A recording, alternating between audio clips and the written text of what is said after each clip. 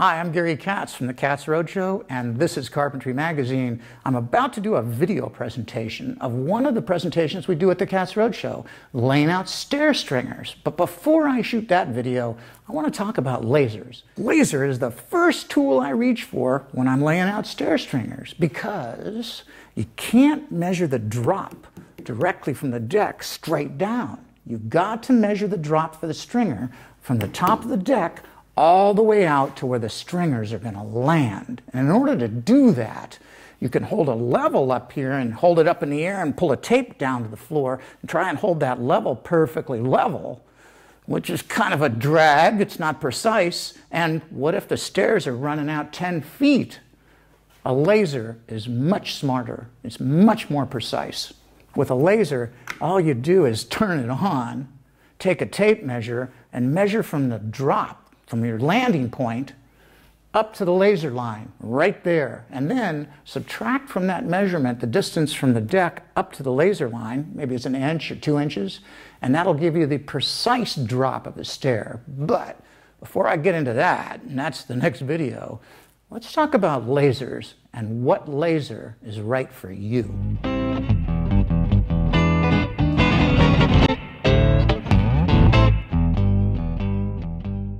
I've got 3 lasers here. Which is the best for you? Well, that all depends on what kind of work you do and how accurate your work has to be. If you're working in tract homes or apartment buildings like I did for years, you don't need dead-on precision. But if you're working in mid-level homes, accuracy and precision might be pretty important. And at the same time, if you're working in high-end homes, then you need to be dead-on. And it's not just about the type of projects you work on. It's the distance that you work over too. So let's look at these lasers. This is a green line laser, and it's accurate to 3/8 of an inch over 50 feet. At least that's what you'll read in the literature online. But keep in mind, the industry standard for gauging personal lasers like this, like line lasers, is a distance of 30 feet. And the accuracy rating for this laser then is 3/8 of an inch over 30 feet in the worst case scenario. Manufacturers want to be certain that they're telling you something that you can totally rely on. So before we go any farther, let's talk about what these maximum deviation ratings really mean. Most laser companies actually tell you that their lasers are accurate to 1/8 of an inch or 1/16 of an inch over 30 feet. That's the maximum deviation. Might be 1/16 of an inch up or 1/16 of an inch down. As Stabilis said years ago with this when this LAX 300 first came out, and they said it was 3/8 of an inch over 50 feet, that's the maximum deviation. That's like 3/16 up, 3/16 down. But really, these companies ship these tools out, and they ought to be accurate on the best day, depending upon temperature and how long you've had the laser and how long it's been running, kind of driving around in your truck with you. The laser should be accurate a lot more than that. In fact, Stabilis says that their lasers are accurate to 0 most of the time when they're brand new and in the exact conditions that they're designed for. And it really does depend on how hot it is or how cold it is. Now that we've got the maximum deviation and the whole ratings business kind of understood a little better, what kind of work are you doing and what distance are you working over? I learned this from Mike Frazier. He runs Stabila USA. It's amazing how much stuff you can learn from manufacturers. I mean, for years, that was the last place we turned to for advice because we didn't trust them because we thought they were just trying to sell us stuff. But the truth is, manufacturers know more about their tools and their products than anyone else, and most of them are so helpful. They're eager to answer questions. If you have a question about a product, reach out to a manufacturer or a manufacturer's rep. This is what I learned from Mike Frazier. We all work in different areas of a home. Some of us specialize in closets or kitchens, in which case we're not working over very long distances. If you're working in a closet, then all you really need is a spirit level, a really nice, like a 6-foot or an 8-foot level maybe, a whole set. But if you're working in a kitchen, now you're working over 30, 40, 50 feet. And depending upon the the value of that kitchen, depending upon how high-end that home is, you may want a laser that's accurate to a 16th or a 32nd of an inch. Or you may be doing production work, and a laser that's accurate to an 1/8 of an inch over 30 feet is going to be more than good enough to suit your needs. That's what this is all about. What distance are you working over, and what kind of precision does your job demand? If you're working in apartment buildings or tract homes like I used to for years, this laser is going to be just fine. It's going to really fit your jobs. Whereas if you're working in mid-level homes and you need more accuracy, you're going to want something that's a little bit more precise. This laser is accurate to 3/16 of an inch over 50 feet. And if Sabila or some company changes their ratings or something, think of it as 3/16 over 30 feet if you want to. That's the maximum deviation. But what really matters here is this laser is twice as accurate as this one. Are you looking for that? Are you paying attention to that when you purchase your tools?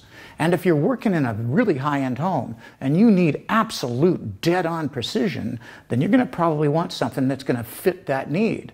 This one is accurate to 3/32 over 100 feet. So it's exponentially more accurate than this laser.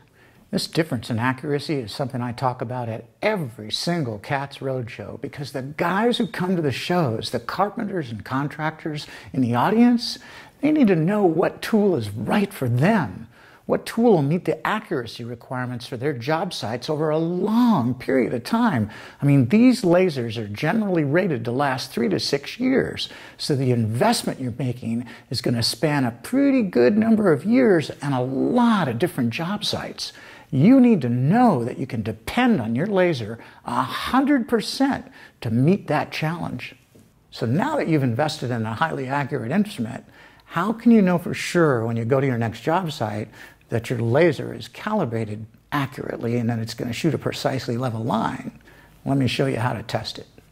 So I'm going to take this laser and turn it on and set it right out here on the edge of my table, my workbench, so that it's close to the center of the room. Then I'm going to rotate it so that the plumb line is in this right corner. And put it right on the corner, and I'm kind of getting toward the max distance of the level line. The level line might be 100 degrees or 120. And I'm going to come over here to about the center of the room, and I'll put a pencil line, a really sharp pencil line, right on that green line. Then I'm going to come back to the laser. I'm going to rotate it again, and this time I'm going to put it in the far corner. And I just want to get it so it's swung past the center here. I'm going to put my pencil on here again. I'm going to put another line right next to that one. These lines are within a 32nd of an inch of each other. If you look at this really closely, this laser is so accurate over 30 feet that it's almost zero deviation. Over 50 feet, maybe it's off a 16th, at the most an 1/8 of an inch, which means that laser, no problem on a job like apartment buildings or tract homes, or if you're just shooting, you need a line over a real short distance, you can definitely rely on that laser. Now let's check one of the other ones. Rotating laser is a little bit different to check. This is a line laser, so you check it exactly the same way as I did this green line. But the rotating laser, I'm going to set it out here and turn it on, and it's going to give us a line all the way around here, and I'm going to walk over to the wall and put a sharp pencil mark right on the line there. And then I'm going to walk over to the opposite side of the room, and I'll put another mark right here. And now I'm going to take the laser and I'm going to rotate it 180 degrees, and I'm not going to move it from the position it's on. And that way, I won't have changed the level position that it's in. And I'll come back to this mark, and I'll put a second line right above the first one. And I'm going to go back over to this mark and do the same thing right here. So this laser line is obliterating our pencil lines. So let me turn this off so we can get a good look at the deviation. Now we can see the difference between these two lines. Maybe a 1/16 of an inch. well within the specification made by the manufacturer and really accurate too. Now let's check the other side. With the laser line off, we can really see the difference in elevation between these two marks, and it's hardly anything, maybe a 32nd of an inch, well within the tolerance spec'd by the manufacturer for this laser. So there's one other thing I want to talk about, maybe a couple things. First, this is a green line laser, and it's pulsing, but you have to have a special receiver for it. And not every laser manufacturer provides a receiver for their green line lasers. So check with your manufacturer and your model before you purchase one if you want to be able to use a receiver or a detector with your line laser, which is really handy. I kind of feel if you're working over a long distance and you can't see the line very well, especially if you're outside or in a really bright room, the receiver is extremely handy.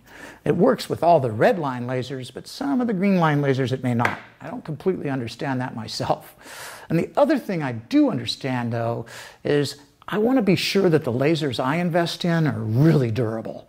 Remember, we want that laser to last from 3 to 6 years. Well, here's something you should look for. I like to buy lasers that have a pendulum lock. If it's a pendulum laser, like this little laser here, it'll self-level within 5 degrees. As long as the surface you're putting on is within 5 degrees of level, it will self-level. And it's actually best if you put it on a surface that's dead level, because then the laser doesn't have to work as hard. You'll get better accuracy. But I like the pendulum lock so that when you shut it off, it doesn't bang around. That's the laser on. And when I turn it off, it doesn't bang around. That way, when it's in your toolbox or in your truck, it's not beating itself to death. The same with this little rotator. That's the only noise you'll hear when it's off, but when it's on, you're going to hear that pendulum running around. Now, with a servo motor like this LA90L or its bigger cousin, boy, you want to make sure this stays in its case, and you don't want to leave it in your truck. If you want to rely on the precision of your laser, like this one that's accurate to 3/32 over 100 feet, and it's a servo motor laser, you can't lock down the servo motors.